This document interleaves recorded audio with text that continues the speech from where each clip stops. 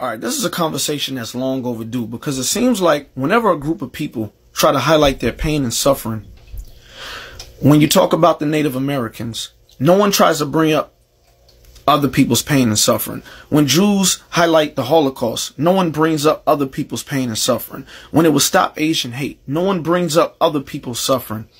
The situation with the people in Afghanistan, no one tries to bring up other people's pain and struggle. But it seems like whenever black people throughout history have tried to highlight our pain and struggle in this country, people always want to talk about other people's pain and struggle. Other people, no one tries to attach anyone else's struggle to Jews or Native Americans or Asian community or any other community. But when it's black people, everyone's struggle has to be included with ours.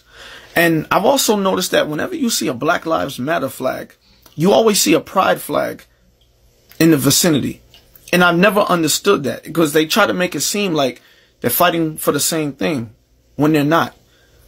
These are two totally different struggles.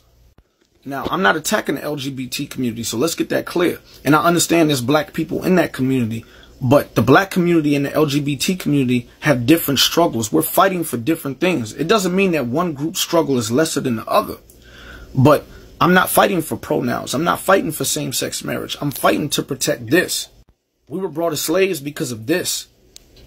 We were not allowed to read and write because of this. We were lynched because of this. The police were created because of this. The Civil War was fought because of this. We fought against Jim Crow, redlining, segregation, Reconstruction, convict leasing, mass incarceration, all because of this. We were forced to sit on the back of the bus because of this. We couldn't walk through the front door of an establishment because of this. Banks wouldn't give us loans because of this. We couldn't drink from the same water fountain because of this. Couldn't use the same bathroom because of this. No one brings up other people's pain and suffering when Asians or Arabs or Jews or Native Americans or LGBT talk about their pain and suffering, because that would show lack of empathy.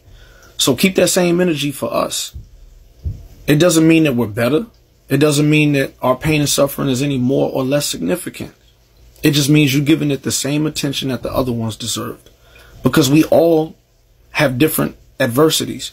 But the one thing we do have in common is that none of us should be treated differently based on our skin color, our race, our religion, our ethnicity, our gender, or sexual orientation.